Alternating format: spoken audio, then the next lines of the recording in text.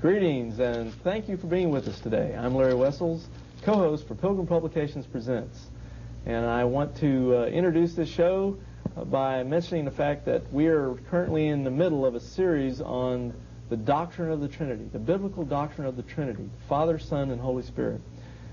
To expound on this, and like I said, this is show number 2 in a series we're doing on this, I want to introduce my co-host for this program, Bob L. Ross, Director of Pilgrim Publications Presents.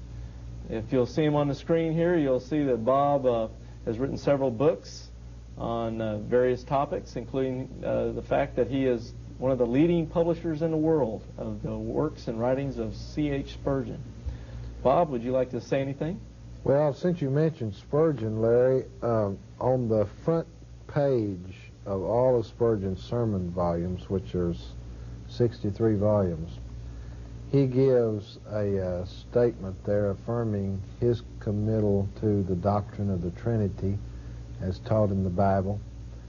And, of course, many of his sermons do expound on what we call the doctrine of the Trinity in one way or another. But we are actually devoting this time to the doctrine of the Trinity to focus upon the person of Jesus Christ.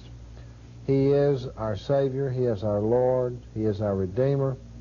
He came into the world, took a human body, lived under the law, went to the cross, suffered, bled, and died, was buried, raised again the third day, and now is seated at the right hand of God in heaven, ever living to make intercession for us, and from whence we look for His soon return. So we're not zeroing in on a theology or a controversial subject so much as we are wanting to magnify the person of the Lord Jesus Christ by focusing upon Him, that He is God in the flesh, the Christ of God. And I think the Trinity, as we said in an earlier program, kindly weeds out the cults from the true evangelical Christians. I don't know that this would be an absolute standard by which to, you might say, try a group.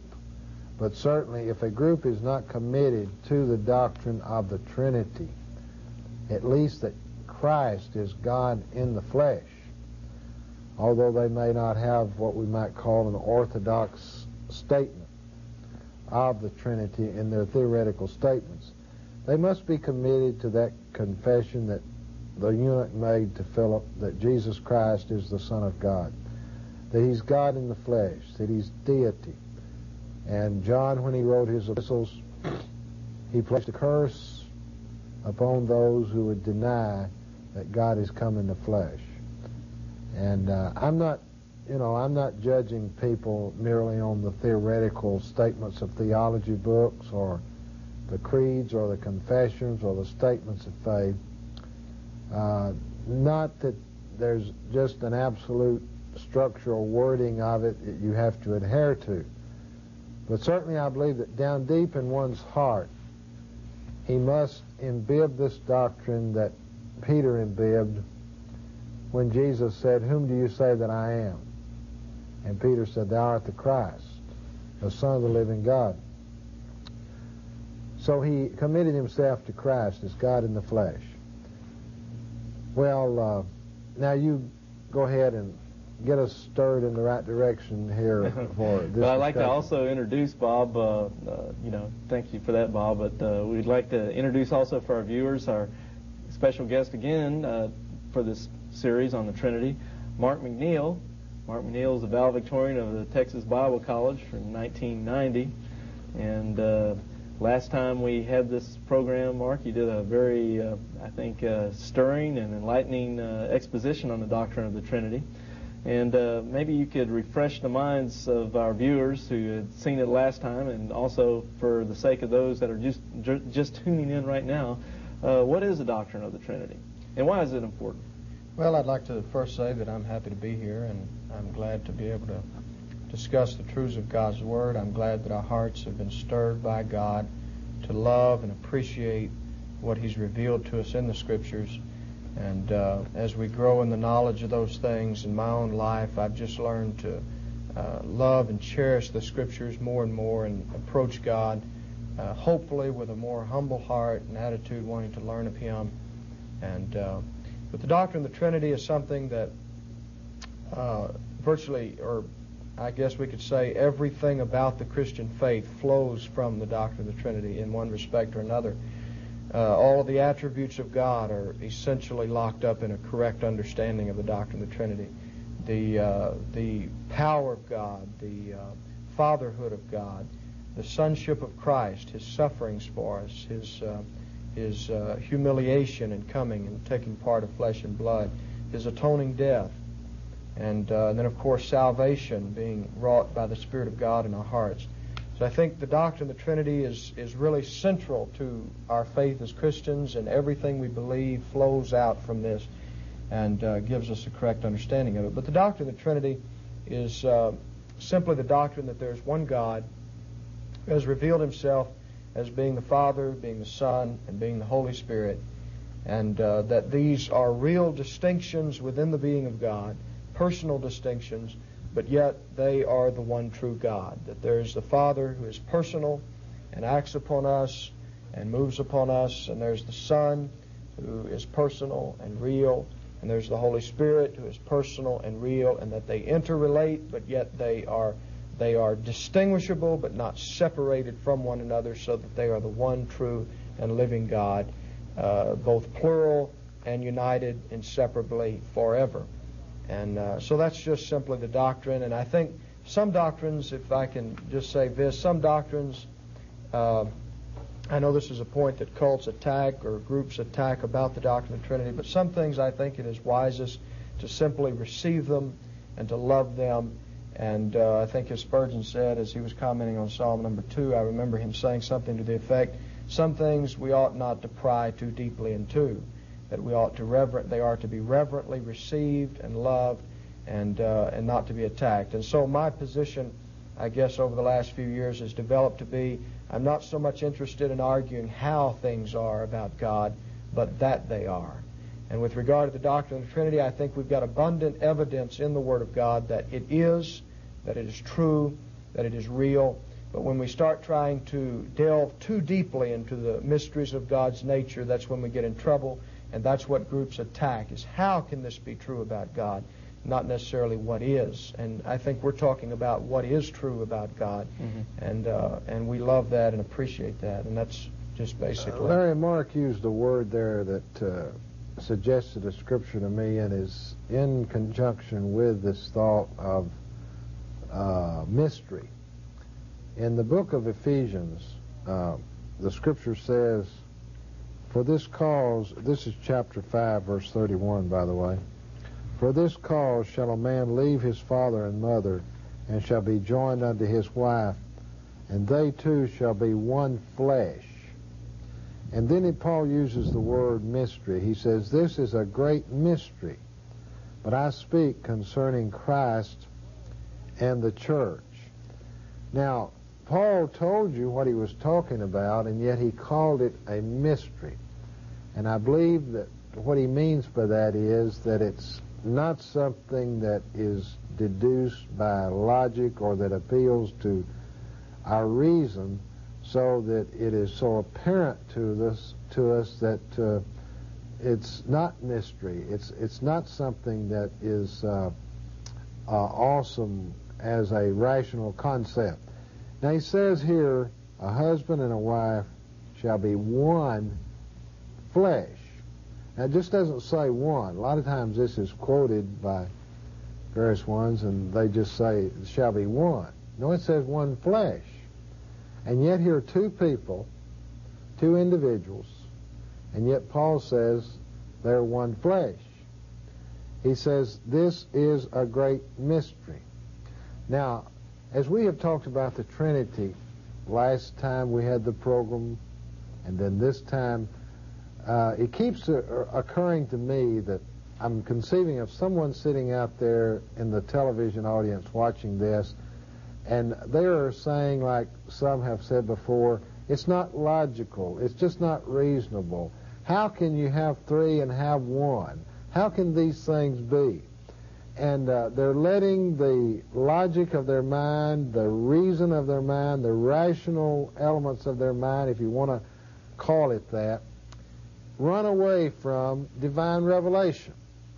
What we must realize in biblical things, or the biblical world, is that we're either going to have to accept revelation, or we're going to have to junk our committal to the Bible, because this Bible claims to be revelation. And there are certain things that we're going to believe and we're going to have faith in and we're going to act upon simply because they're revealed in this Bible, not because we thought them out as rational, logical, reasonable conclusions. And this doctrine of the Trinity, or the revelation of God's person, is one of them. And just like this husband and wife being one flesh, it's a great mystery. I speak concerning Christ in the church, Paul says. And so we've got these things that we're not going to rationalize or come out with logic and demonstrate the proof of. You know, I debated Mr. Brown some time ago, and one of the points in that debate was about the use of reason and logic. And I think I made a good point with him on this, and I'll kind of repeat it here to the TV audience today, that what we call logic and what we call reason is our way of thinking. In Isaiah chapter 55, the Lord said, "My thoughts are not your thoughts. My ways are not your ways. But as the heavens are higher than the earth, so are my ways and my thoughts above your thoughts." And so when we come in and we say logic, reason, rationality, really, if you want to get right down to it, the rational, logical thing to do, reasonable thing to do, is to submit to revelation. Because if there is a God in heaven, and if He has revealed Himself to us in the Bible, what could be more rational and more reasonable than to junk our way of thinking and accept revelation? So the Trinity and the revelation that we are contending for on that point, it is divine revelation. And when a man comes with logic and rationality and whatever he wants to call it, he's really coming with something that is, Isaiah 55 described it to be far below what God reveals in His Word. Well, it's just kind of an absurdity, as a matter of fact, based on what you're saying, in that a finite man is trying to figure out to the nth degree an infinite God. When a finite man thinks he can figure out this infinite God by using logic and reason and stuff, it's absurd to begin with. You just can't figure out an infinite creator to the nth degree using your little finite mind. It just doesn't work, and it backs up, I think that links in perfectly what you're saying there, Bob.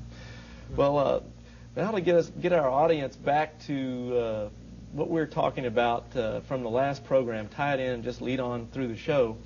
The last time we were on, we were talking mainly about church creeds, the creeds of Christendom, relating to the doctrine of the Trinity, how some people, they don't like creeds, no creed but Christ, and all this kind of thing. And Bob was giving a rather, I think, excellent exposition on the meaning of creeds and things of this nature, and the historical aspects of how the church over time has built up, creeds and teachings as they believe the Bible to relate to man in the revelation of the doctrine of the Trinity. Bob, I'd like you to kind of pick up there again. And, of course, I'll have some charts here. I'll link in what you're saying down the line here. But just to refresh our viewers' memory a little bit from a previous show, talk a little bit more about creeds and their importance. Well, Larry, I would assume that most of the people that will be watching this program have been subjected to some form of institutional Christianity. By that I mean some church. They have been to a church, a denomination, and that denomination in history has a statement of its doctrine in some form. And usually this is in the form of what is called a confession of faith, a statement of faith, or a creed, or an expression, a doctrinal expression. Sometimes an individual church will have its own statement of faith for that particular church. But broadly, denominations will have confessions that have been set forth from time to time by that particular denominational group of people. And I know in the Baptist fellowship, of which I'm a part, we have had through the years 3 or 4 outstanding confessions of faith. And it's not that one is set up as to oppose another, but every generation, it seems, may need a fresh statement of a doctrine that might zero in at one point on a certain element that needs emphasis, or that needs a special defense, so to speak, of the Baptist understanding of it. So we've had the First London Confession of 1644, the Second London Confession of 1689, and then in America it was called the Philadelphia Confession of 1742, and then we've had the New Hampshire Confession of 1833, and then there have been several less significant confessions of faith that have come forth since then by various Baptist groups that maybe have not had the notoriety. But there's a book I have here. I brought it just to illustrate my point on this. This is a book called Baptist Confessions of Faith, and it has all the various Baptist confessions that have been set forth down through the years. It's written by W.L. Lumpkin. There have been 2 or 3 books like this that give a just quote the whole statement of faith of these groups, these Baptist groups that have set them forth. Now, this is true of all denominations, all religious entities. They state their faith in some form. Now, they may not call it, like Baptists do, confession of faith, but you can go into, for instance, some of our Church of Christ friends who say we don't have creeds, we don't have this, we don't have that, but you can go into their churches and walk in the foyer of the church and you'll see a gospel paper or a gospel tract or some little book study or guide. Booklet, study guide, and it will be stating some elements of their faith. And you can, of course, get entire books that summarize New Testament doctrine, the teachings of the New Testament church or whatever. Now, this is nothing more than a confession or a statement of faith on the level that is representative of those who are publishing it or selling it or using it. Now, but when you come into other denominational groups, you may have something like the Methodist Articles of Faith, Articles of Religion. I think they have the Church of England 39 Articles of Religion. And then in the Lutheran Church, you will have the Lutheran Catechism and the Lutheran, what is it, the word, the Augsburg Confession. And then the Congregationalists have a statement of faith, and on and on you go. Whatever group you want to mention, they will have their statements of faith. Now you have these people who are using sophistry and pulling the wool over people's eyes, so to speak, putting smoke in their eyes, who come along and say, well, we don't believe in any creeds, we don't believe in any confessions, we don't believe in man-made doctrines, we just follow the Bible. And as I said before on this subject, what these people are actually saying is what others have believed is of no consequence. That's not in the Bible. That's not true. That's just man-made stuff. And what I'm giving you is the pure, unadulterated Word of God. And you just take what I'm telling you and throw all these creeds and throw everything else out. They're just begging the question, asking you to accept their statement as the truth of the Bible and reject what historic Christianity has said about it. Now, unfortunately, this seems to be the strong suit of those who attack and reject the Trinity. They want to say, oh, this was something that was started by men. You don't find the word Trinity in the Bible. Blah, blah, blah, blah, blah. All these arguments that appeal to the simple-minded, that are easily deceived, easily beguiled, easily tossed to and fro by every wind of doctrine. The question is the essence of the doctrine of the Trinity there? Is God the Father God? Is God the Son God? Is God the Spirit God? Do we have any scripture that will authenticate that all three of these persons are indeed deity? And do they constitute one true God? When Jesus said, I and my Father are one, what was he talking about? Was he talking about one in essence of nature? Was he talking about one in their being? One in their deity? What was he talking about? Well, the Jews understood him to be asserting that he was equal with God because they took up stones to stone him. They said, you're blaspheming. You're blaspheming because you've made yourself equal with God. Well, now, the cults come along, the Christ deniers come along, the Arians come along, the Sabellians come along, the Socinians come along, or whatever they're called, whatever flag they're flying. What do? They zero in on undermining the Lord Jesus Christ. This is what they did in the Bible. It's nothing new. We talk about, we got new cults, we got new churches, we got new sects, we got new false... No, it's all there in the Bible. It's all there in the Bible. Undermining the Lord Jesus Christ, undermining the truth about God. It's right there in the Bible, and it's just like a performer. You know, we had a comic that recently died.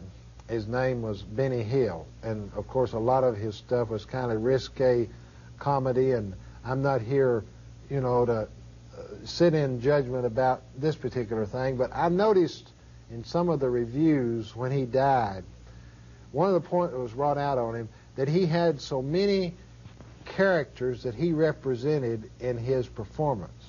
No comic has represented more changes of faces or characters than this particular fellow. Now you got one like Red Skelton, and you've got different images. It's the same actor just putting on a different personality.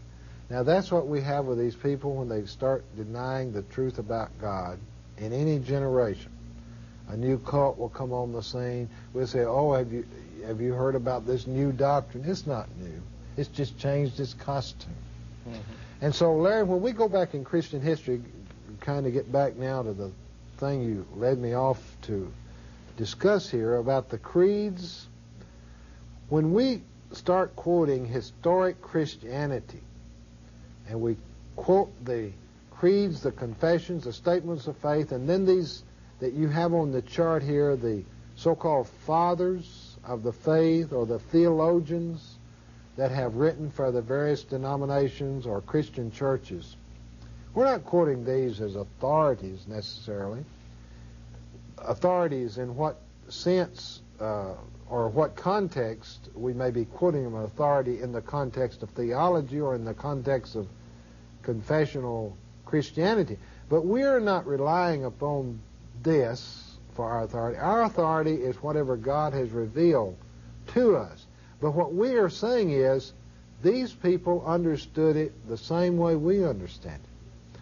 And if God's Spirit revealed it this way or led others this way to understand it in ages gone by, it gives us some confirmation that we're not out here flying around by ourselves in unnavigated air. We have had people out there before us. It's not unnavigated water that we're treading in here, because we can look at these various quotations you have here from Lightfoot, the Apostolic Fathers, and you have here from Kelly, the early Christian doctrines, and any number of the theological sources that we have available to us, Schaff's Creeds of Christendom as an example. In a book I have here lying on the little platform, The History of Christian Doctrines by Burkhoff, for instance. We have history testifying to the validity of Trinitarianism. And we're not going to accept this system of the non-Trinitarians of just shoving this aside, saying this is of no consequence, this is not significant, this is just man-made stuff.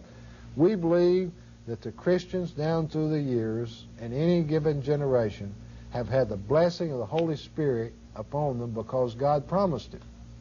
I'll be with you always. So God is communicating through His people down through time. Now, this doesn't make it valid.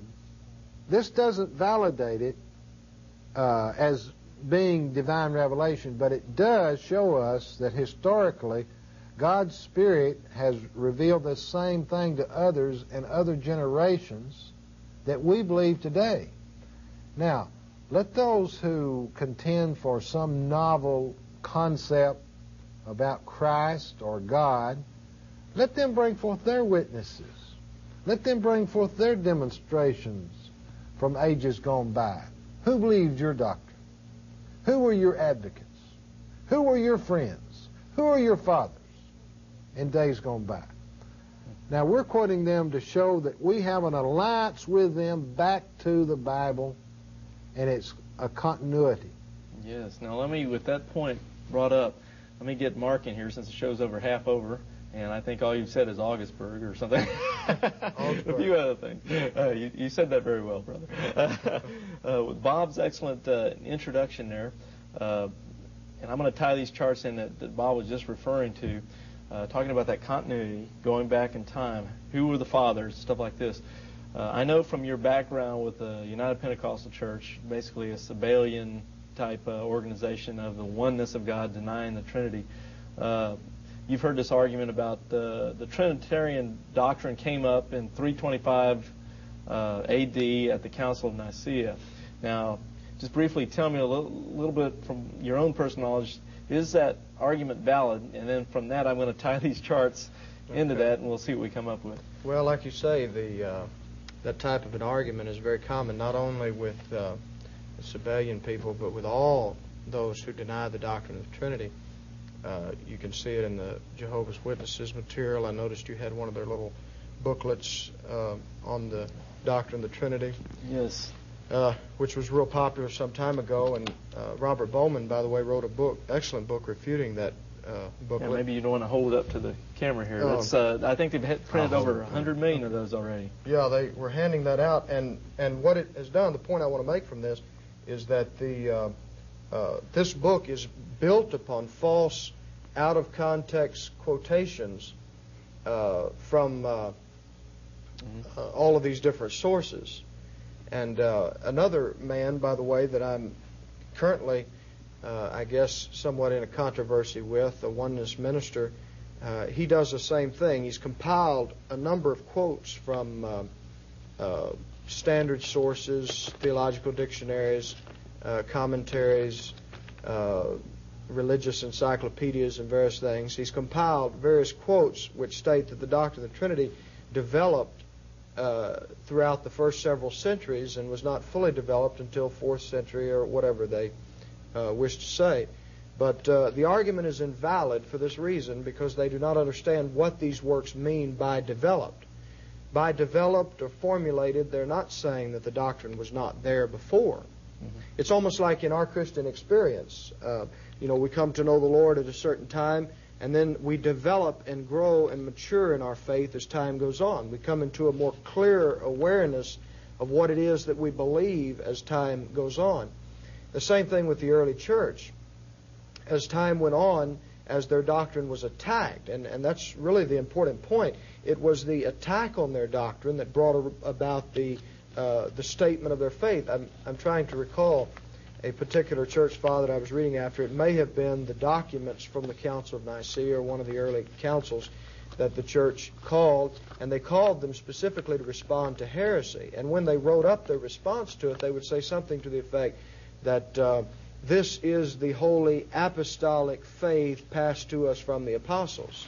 And then they would go on to state their doctrine that they believed.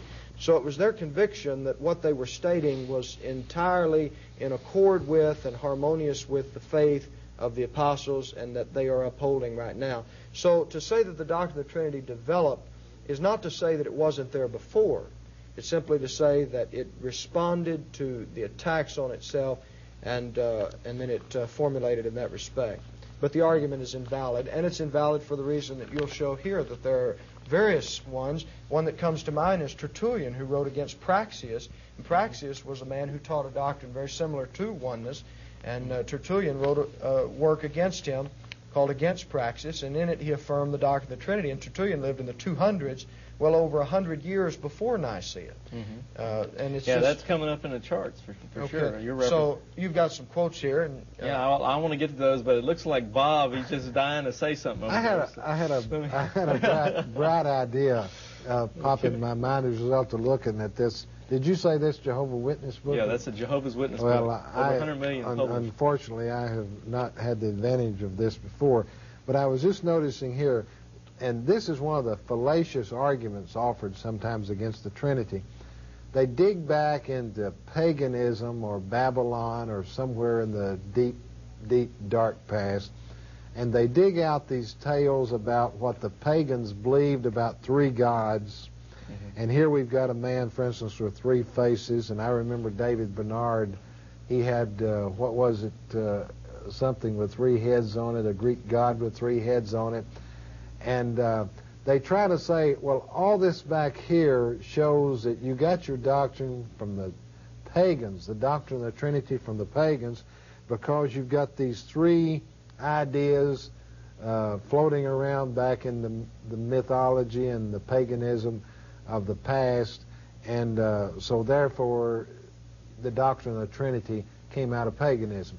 Now, Larry, I debated an atheist one time, and he used the same argument to prove that we got the doctrine of God from paganism, because he dug back into the past, and he said all of these pagan religions had an idea that there was a God. So if you're going to use that kind of a logic against the Trinity, then the atheist is going to have you cornered in disproving the very existence of God, because he's going to say you got your argument that there's a God from them. But the answer to all this kind of stuff is really in the 1st and 2nd chapter of Romans. Men have had a revelation of God in nature, according to the 1st chapter of Romans. God has revealed it unto them, even the unseen things of God, even His eternal power and Godhead.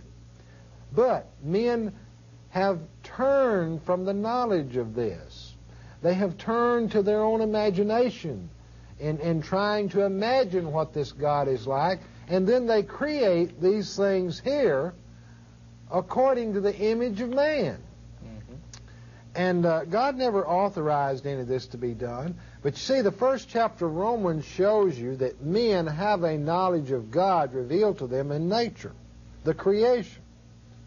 And I'll not take time to read it, but the whole chapter, the 1st chapter of Romans, tells you how God has revealed this. But men turn to their vain imagination, and then they begin to create these idolatrous expressions of God. But here's the point. Where did they get the idea that there was three?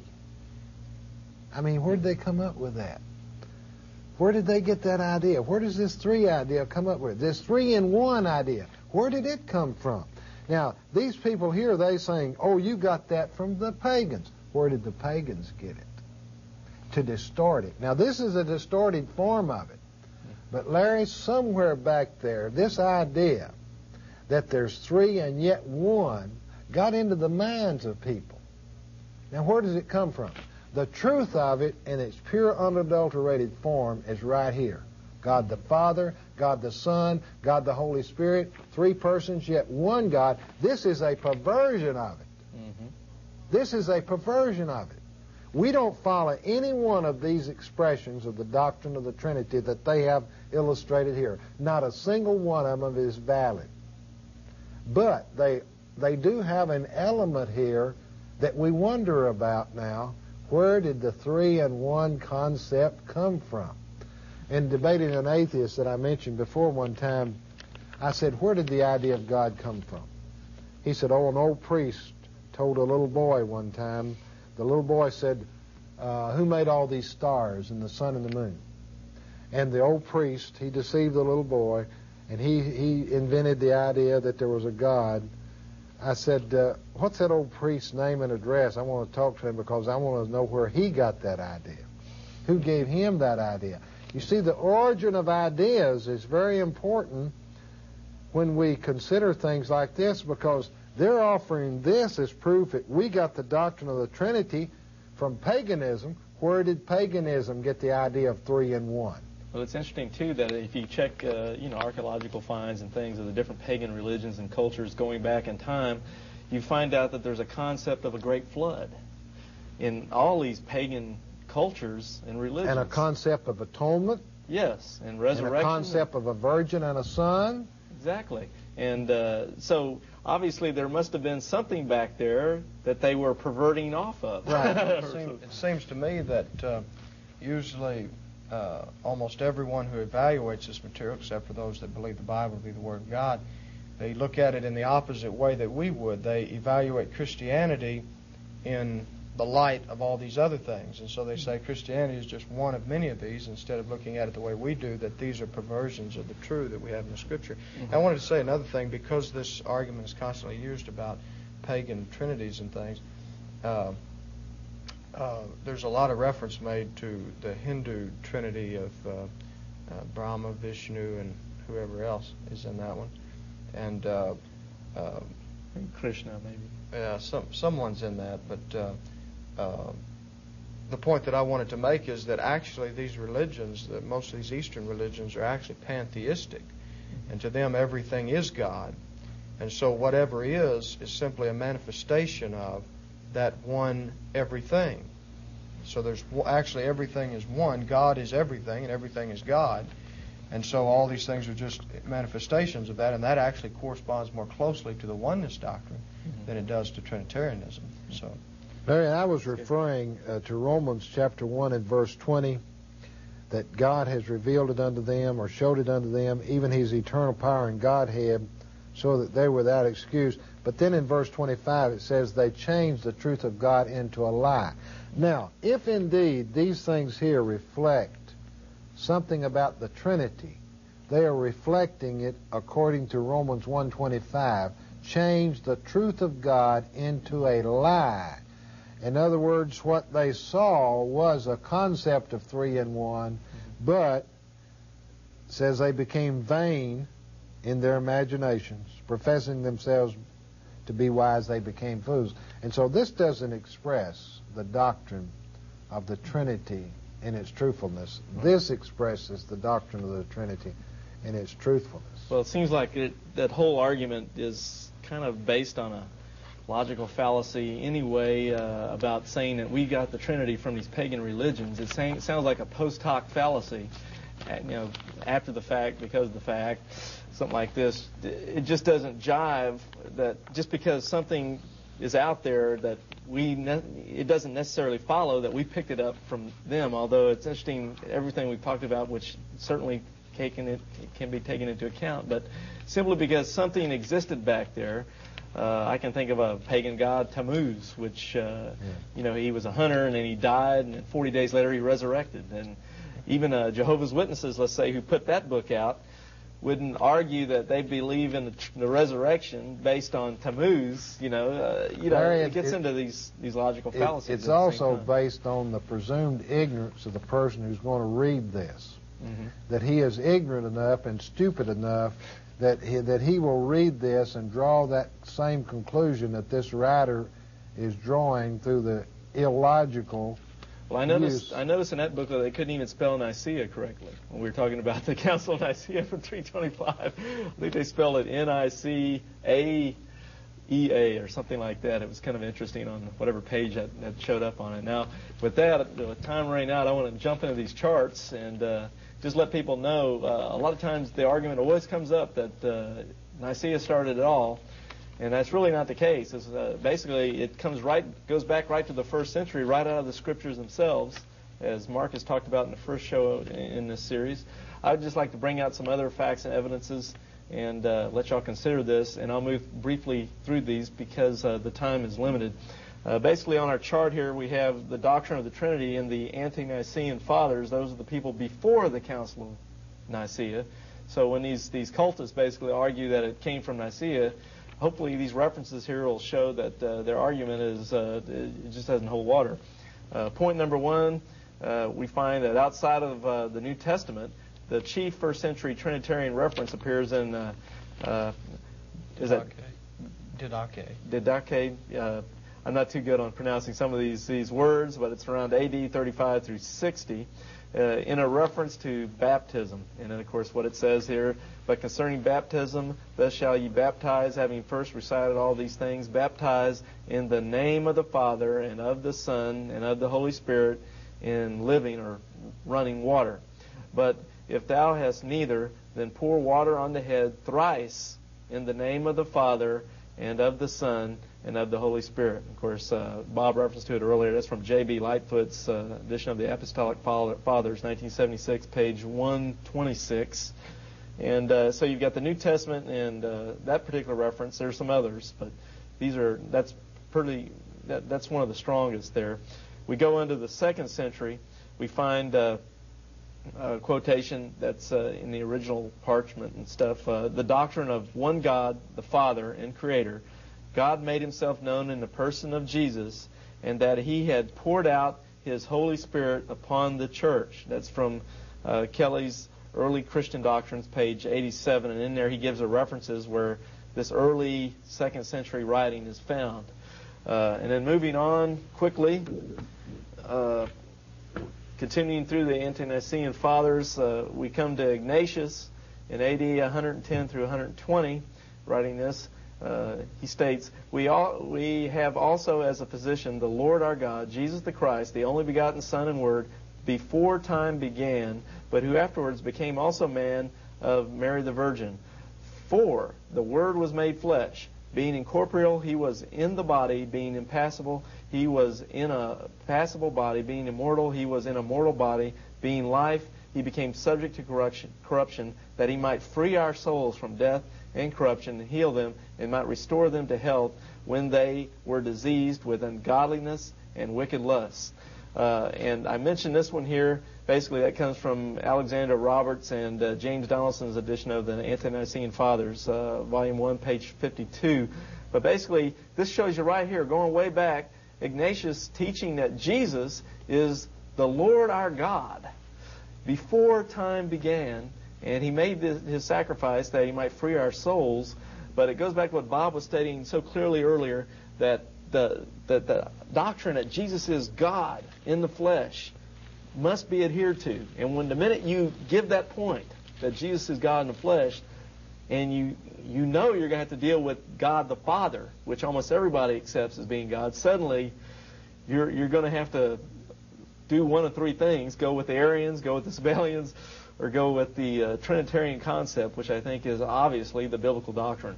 But we find, going way back to that 2nd century statement by Ignatius, we find that Jesus is the Lord and God. We go to Justin Martyr, who is almost a contemporary with Ignatius. He states, "For in the name of God, the Father and Lord of the universe, and of our Savior, Jesus Christ, and of the Holy Spirit, they then received the washing with water." And your references are here, also coming from the Ante-Nicene Fathers, Volume 1, page 183. We've got a Trinitarian concept being taught by Justin Martyr. You go to Irenaeus, the dates given here, who was a contemporary of Justin, and who was also a disciple of Polycarp, who in turn was a disciple of the Apostle John. He states, of course this may be a little small for readers, for people to keep up with on the screen, but anyway, I'll just read it through. "This then is the order of the rule of our faith. God the Father, not made, not material, invisible, one God, the creator of all things."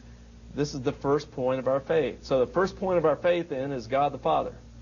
He goes on. The second point is this: the Word of God, Son of God, Jesus, Christ Jesus our Lord, who was manifested to the prophets according to the form of their prophesying, and according to the method of the Father's dispensation, through whom, i.e. the world, all things were made, who also at the end of the age to complete and gather up all things, was made man among men, visible and tangible, in order to abolish death and show forth life and produce perfect reconciliation between God and man.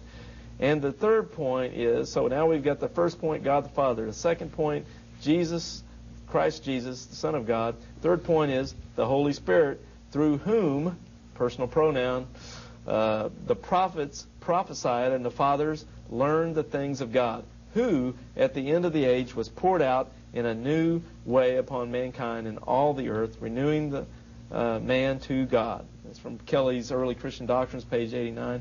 And, of course, you have your reference here, Against Heresies, written by Irenaeus. Now, I think those, as we move on, and y'all were talking earlier about how things were developing, Mark, I know you were getting into that. We're seeing this doctrine coming out. You'd mentioned earlier, Tertullian. Here we find him in the 3rd century, almost right at the beginning of it. 145 AD, 220 AD. Thus, connection of the Father and the Son, and of the Son and the Paraclete, produces three coherent persons who are yet distinct one from another. These three are one essence, not one person. As it is said, I and my Father are one, Bob was quoting that earlier, in respect of unity of substance, not singularity of number. Okay, and that's against praxis, as you were mentioning a while ago. And, of course, as we could go on through here, Cyprian of Carthage, AD 250, your references are given here. Novatian of Rome, his treatise concerning the Trinity. Gregory, however you pronounce that, of Neo-Caesarea, AD 270, and Lucian of Antioch, 300 AD. And your references, and then there's plenty more as we go back in time before Nicaea. I wanted to just get this on tape and let it be known that the evidence is there. There's plenty of it. The problem with most people is they don't bother to check it out. With that, I'm going to move on to the last part of what I have here. Oh, I guess I did these in reverse order, but I won't read them all now because with a few minutes left, I want to get Bob and Mark back involved in this. There's some other early ante-Nicene fathers I could bring up. Athenagoras from around 170 AD to 180, and then of course down here Theophilus 116 to 181. That's about the time he lived. Talking about things like, in like manner also the 3 days which were before the luminaries are types of the Trinity, of God, of His Word, and His wisdom. References are all here. There's plenty of them going right back down through time, long before the Council of Nicaea ever convened. In fact, the Council of Nicaea used this material as a basis for further adding to their doctrine that they formulated in 325. Mark, would you like to state anything else along these lines? Well, I just, as you went through these, in several of them you see this threefold structure working its way out. Like in one it said the first point of our faith is this, the second point of our faith is this. And you kind of see that in the early Apostles' Creed as well. It's based upon this threefold revelation of God. We believe in God the Father, the Almighty, maker of heaven and earth, and in His Son, Jesus Christ our Lord, and we believe in the Holy Spirit. So it has this threefold awareness of the church. The church, as you can see in these quotes and also in its early creeds and things, it believed and was convinced that the Father, the Son, and the Holy Spirit, in these three parts of God's revelation were locked up everything that the Christian faith speaks of. And I think that's what we started this particular show with, was pointing out that we believe that all of the Christian faith flows from these points, and that's what gives it its uniqueness, its beauty, and its truth. And I think the church fathers and our discussion of creeds and things has only confirmed that this was the conviction of the church from the very start.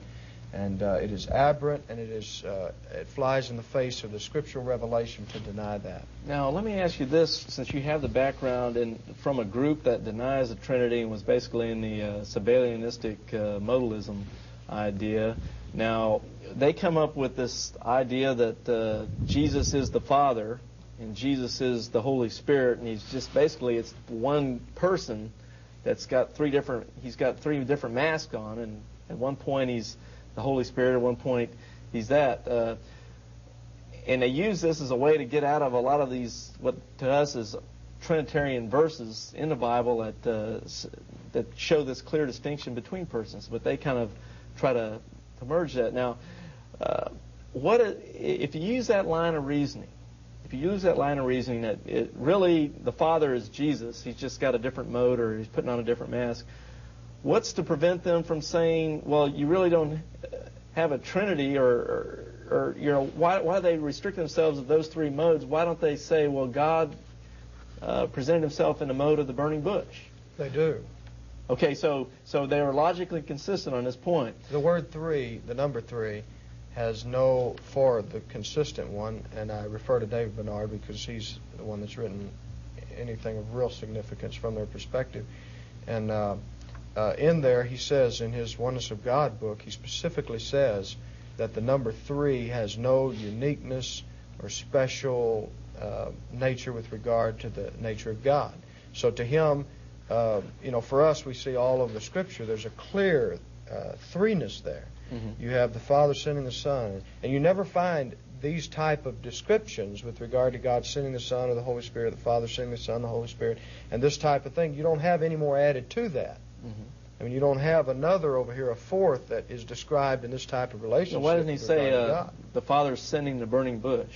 Or, well, these theophanies is basically what I'm talking about. Yeah, it seems like they don't. Another one of God's many manifestations. But you don't seem to get that personal interaction with these other manifestations. Right, that's exactly right. As you get with the Father, Son, and Holy Spirit. Whether the word three appears in Scripture or not is really irrelevant, because there is clearly only three who are called God that are described having these relationships between each other, and no more are included in that. Mm-hmm. So it does take on special meaning and significance for us. Right. That is true. Definitely wanted to go over that point because it seemed like an interesting one to That's me. Certainly and true. with your background in it, you were the man to ask to see how what went through their thinking processes. True.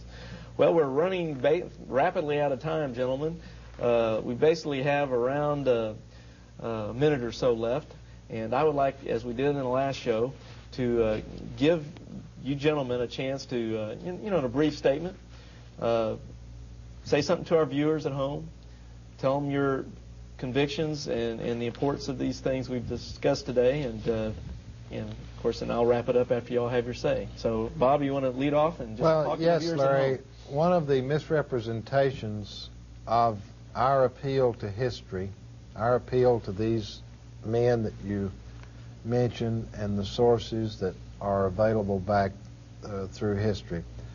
One of the misrepresentations of that is that we are looking for authority, we are looking for the statement of the doctrine, and finally when we run out of men and sources back there, we have this Pentecostal man, Mr. Bernard, for instance, who says, well, we may assume that the writers of the New Testament were oneness, because you can't have, up to a certain point, you can't find a certain terminology or a certain statement of the doctrine in the form that it came to later. No, you cannot make those assumptions. What we're doing in referring back to these sources is giving the available evidence. Not everything that these men believe was written down, and not everything that they wrote down perhaps is even with us.